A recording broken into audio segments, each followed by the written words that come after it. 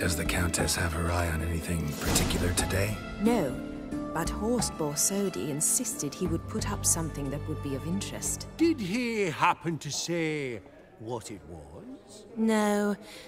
Oh, you know what he's like. A walking enigma.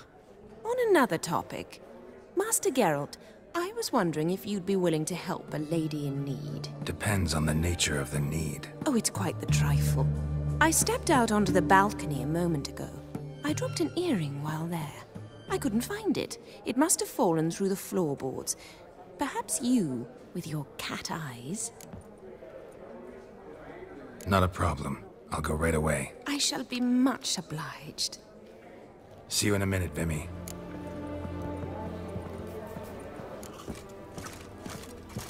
Psst. The cat-eyed one. That's Gerard of Ringby. I've heard many tales. I've not seen you before among the well-heeled. I beg your pardon? Oh, smell it, Geralt. That's the center coin. Should I buy it or not? Can't seem to make Are up my folk mind. tales truly as dangerous as folk contend? We've an exceptional auction ahead, dear folk. Vivaldi. Some spilled wine. Nothing else.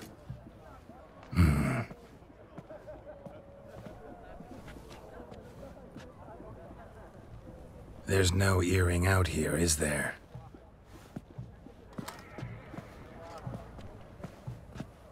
None. Maybe the Countess would care to explain what this is about, all jokes aside. Forgive me. God, this is so embarrassing. Do you know Vesemir? He was a tinge shorter than you, wore a mustache. Do I know him? Man taught me everything I know. What? How is he, if you don't mind my asking? Don't mind at all. But before I answer, I also wouldn't mind knowing how you knew each other. Oh, I've told no one. Not ever. But I suppose I owe you an explanation.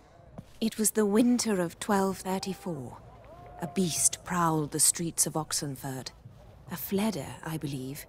A contract was issued, a notice posted, and a witcher appeared.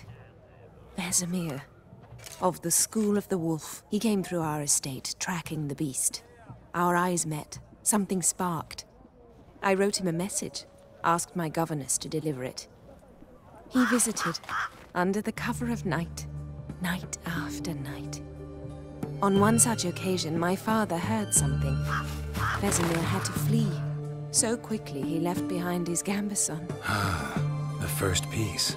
The start of your collection. Yes, but also the end of our love. Father had an arrest warrant issued, then quickly married me off. I was fortunate.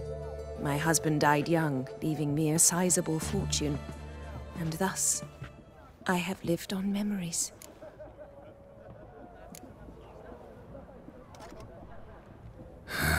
Afraid I have bad news. Oh?